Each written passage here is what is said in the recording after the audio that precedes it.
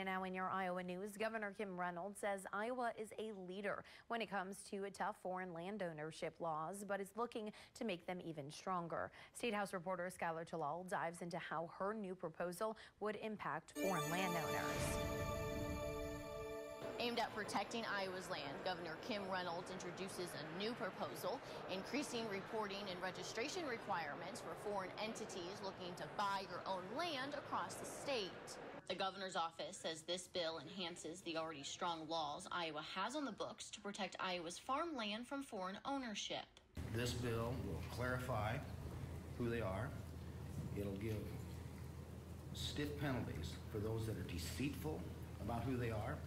And they have to report twice a year, so we're going to stay on top of it. Under the bill, foreign owners would need to provide more detailed information to the Secretary of State, who would then keep track and file an annual report to lawmakers and the governor. The Attorney General would also have subpoena power to investigate any potential wrongdoing. It gives our office the ability to actually look into some of the reports that we're receiving from across the state to determine whether or not there are actually any violations of law or not. Current practice allows us to request documents. If they don't respond, our next step is lawsuit.